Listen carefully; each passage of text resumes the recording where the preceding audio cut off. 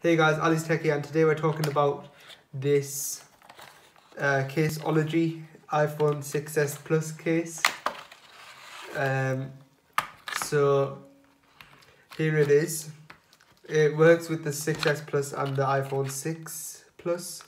So we'll just very carefully take it out of this for reasons that I can't explain. Okay, so here we've got the case.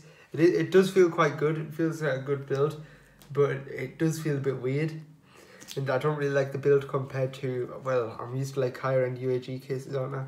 So this case is okay for somebody who wants something that looks good, and it doesn't offer that much protection, but it offers some protection, and it obviously offers scratch protection, but I don't think this bit will last very long.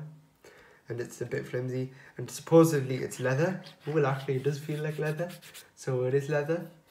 And this bit, it's nice inside, but who cares about the inside, because this is what people look at, and this definitely isn't real metal.